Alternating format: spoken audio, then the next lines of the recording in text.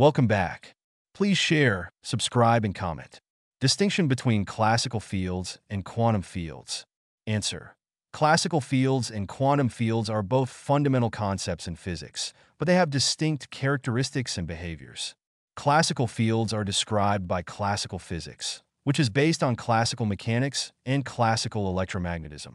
In classical physics, fields such as the electromagnetic field and gravitational field are continuous and smooth.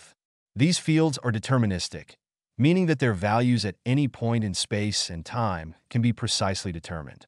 On the other hand, quantum fields are described by quantum field theory, which is a framework that combines quantum mechanics with special relativity.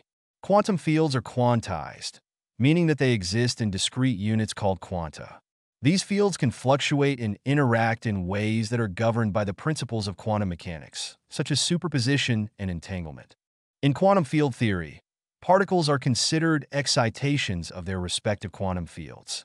These particles can behave both as particles and waves, exhibiting phenomena such as particle-wave duality and uncertainty. In summary, classical fields are continuous and deterministic, while quantum fields are quantized and subject to the probabilistic nature of quantum mechanics.